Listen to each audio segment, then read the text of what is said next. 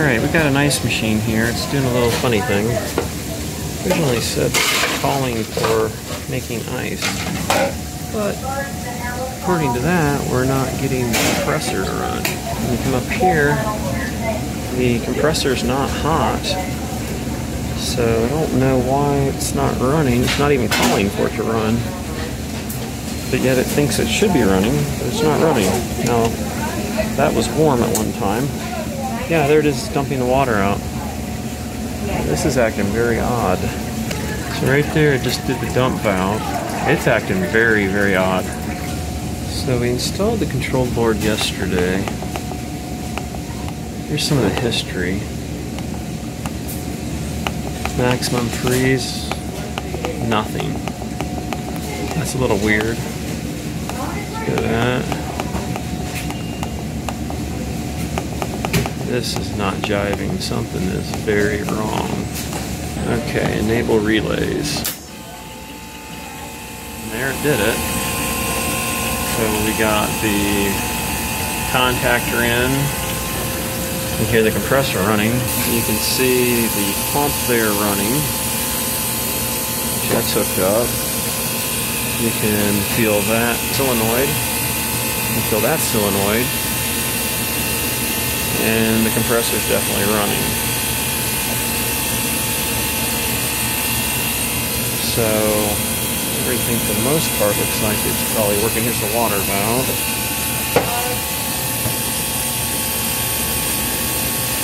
Which should be able to look down below and see if that's working. Yeah. So the water valve's working. So all the relays are working. Let's do a self-check. See what we get there. Something seems a little peculiar here. But I don't know why I would say it was making ice and then... Okay.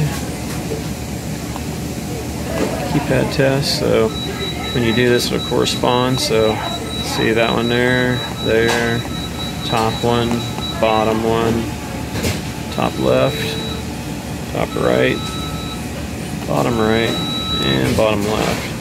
And then you gotta do 5 to the right to get out of here. 5. Yes. So we've already done all that, so we can exit that. So that's interesting. So now let's go to make ice and see what it does. First thing it should do is pump it out and dump it and start to fill and start to freeze with the pump off. So let's see what happens here. So we got to make an ice, and she is running the compressor and the water valve is on.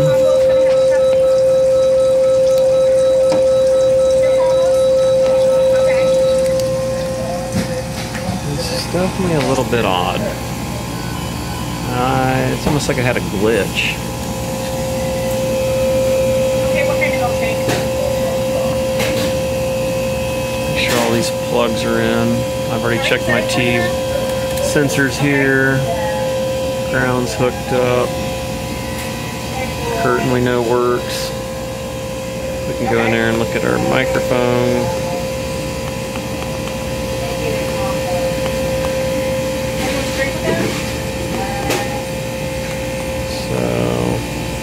Discharge gas is 130. Liquid, I believe, it's 114, which seems a little high. That's where it's at. This will tell you where things are at and what's going on. May have to go up on the roof, take a look up on the roof. Might have something going on with that. That's not going to help it none if it's too hot. See, now we're actually dropping in temp, and our delta T is 3. Usually want 7 or less. That makes me think that coil's a little bit dirty up on the roof, so I may have to go up there and take a look. So I scraped a little bit off there with my brush. You can see it's kind of packed, and the cottonwood's getting kind of bad. In this this location, someone else maintains it until it breaks, and then we get called. So I'm gonna go ahead and finish cleaning this off. Got me a new brush, fancy new brush. And it does a wonderful good job. So, just wonderful. So yeah, we'll just get this thing cleaned up, and then we're gonna go down there and see how it does. But what's weird is this would not have caused that board to do that weird thing that it's doing. There's no reason for that to have given that, say that it's making ice and it's not, and not run the compressor. So I still think, you know, obviously this would cause some issues, but it would not cause the issue we got. Anyhow, we're gonna get this cleaned up. Okay, it looks like we dropped some ice because we're in a pre-chill already. Our liquid temperature there is at 97, which is a lot better than 113, which that may change a little bit as we start running. We're gonna check our pressures while we're at it, just because it felt a little bit cool up there for being a hot day. Alright, so there's our pressures. We're into the freeze. We'll go ahead and start our stopwatch. We're going to watch that for 5 minutes and see where we're at. Just kind of looking at it makes me wonder, with that head pressure control on there and everything else, how we're doing. But we're gonna, oh, you know what, let's put that on the right refrigerant. That'd help. There we go. So 102, that's a little better. So, and then we got 95 degree liquid, which right there, minus 101. I'm just gonna watch it and see what we get. Like I said, this is really acting odd. Now it's making ice. We supposedly it was doing fine yesterday after the board was replaced. So we have an IY069 6N261. So the I is that it is a indigo machine. The Y is the type of cube it is. It's a half dice. The 1000 is the machine series. They're testing the sirens for the emergency test they do.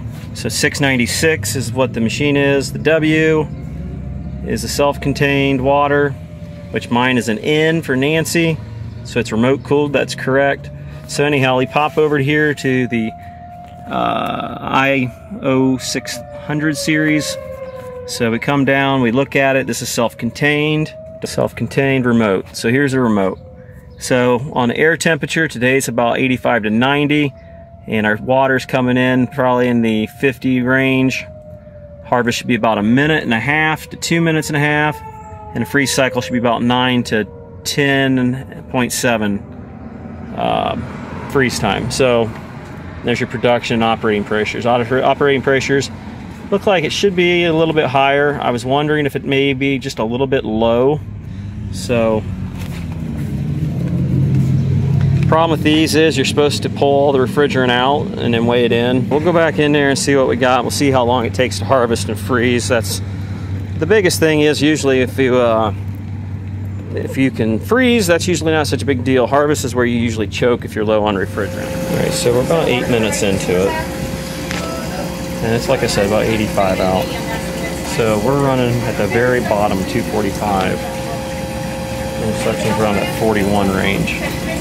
So the 41 range technically works out okay there too. So we're just going to watch it and see how long it takes to freeze. Should be right around 10 minutes. Alright, so our delta T across that coil is starting to lose whack. So that kind of tells me that we might be, now there it's coming back. It's a very good chance it might be a little low. We may add a pound or two to it and get them going. Like I said, it's a weekend. We don't want to spend a bunch of time here. Also, superheat on this is running about 33 degrees. Basically, we're coming out. There's our sensing bulb. Here's our TXV. We're getting right there before we start to combine together with the liquid line. You want to do it there so you don't throw off your readings. So everything kind of just leads me that direction. It might just be a little bit low. I am not a fan of those quick connects at all. Alright, we're in harvest right now. About 1 minute and 20 in. And you look at your harvest pressures for around 80 degrees. It'll be 135 to 200 for your head. and 80, 75 to 100 for your suction. So I went ahead and added about 2.5 pounds to it. It holds about 7 pounds. There it comes.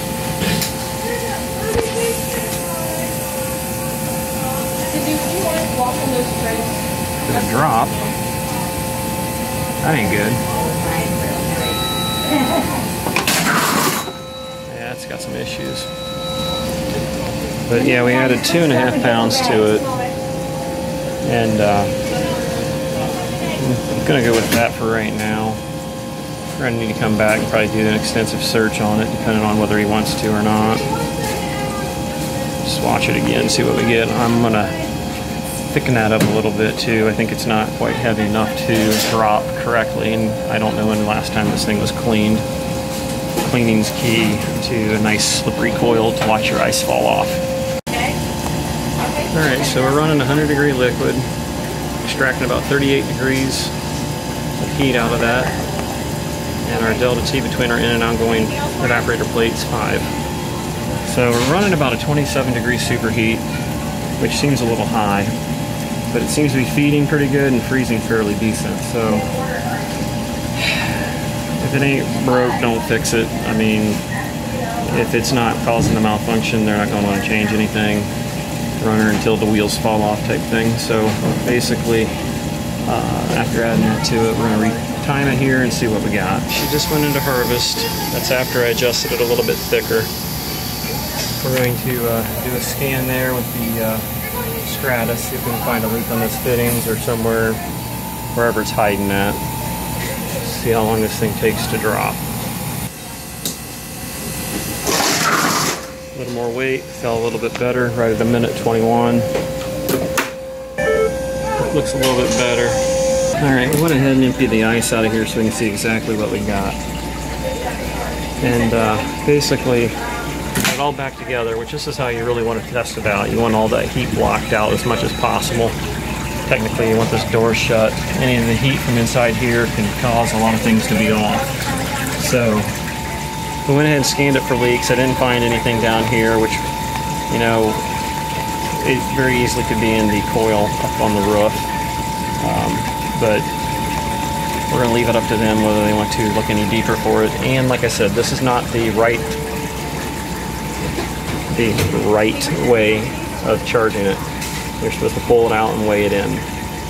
But I also looked at the total charge, which is 7 pounds, and then I added a little bit to it. I kind of based it off of my superheat of my valve and my liquid line temperature and condensing temperature, along with the charts of suction and pressure with outdoor ambient all combined together. So that's how we kind of came up with it. So not everything is done exactly by the book, especially on a Saturday when you're trying to get this done and get it out of here, get them up and going, because as you can see, once that's gone, they wouldn't have ice for their drinks.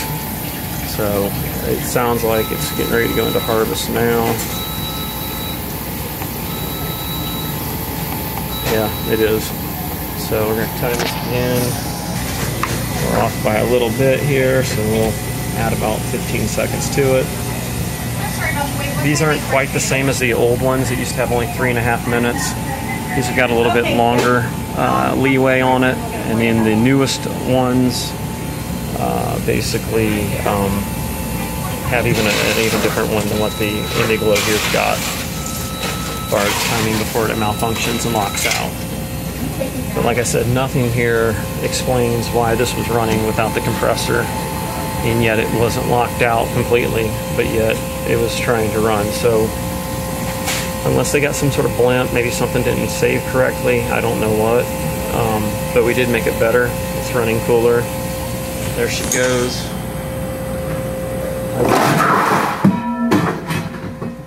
Bridge thickness could go a little bit thicker yet, so it's supposed to be about 1/8 of an inch. So we'll adjust that real quick. Alright, so we adjusted that. You gotta be careful, you don't want to go too thick because that'll cause you issues too. This is not supposed to be in the ice, but that got knocked off when it dropped, so I don't know. This is not the original one that was in there. Alright guys, so basically what we had there was a dirty coil, and I believe what was going on is it was tripping the high pressure cutout and it was shutting the machine down. I haven't seen a machine do what it did as far as trying to run the water, but yet not run the compressor. That might have been the safe mode reaction. I'm not 100% certain. Basically, had a dirty coil. Recommend they clean it more often or have us clean it. I added a little bit to the refrigerant charge. I know this particular customer doesn't probably want to do any further work than what was already done.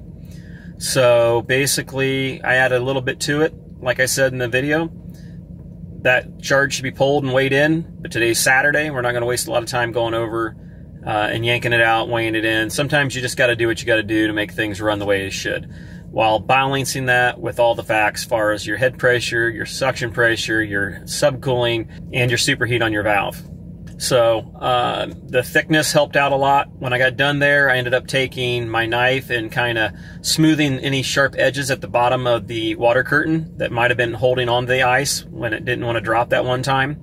So any of those things there can all help get the ice out of the machine quick as possible. And thinner will make the machine cycle faster, but they won't last as long. So you got to do what the manufacturer recommends, which is try to get, you know, this particular one wants a 1/8 of an inch gap between the cubes, which they call it the bridge thickness. So we took it to that, and it was a heavier ice, so it's going to last longer.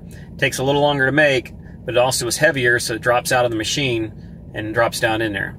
So anyhow, if you guys like the video and you want to see more like it, give it a thumbs up. And until next time, guys, we'll catch you on the next one.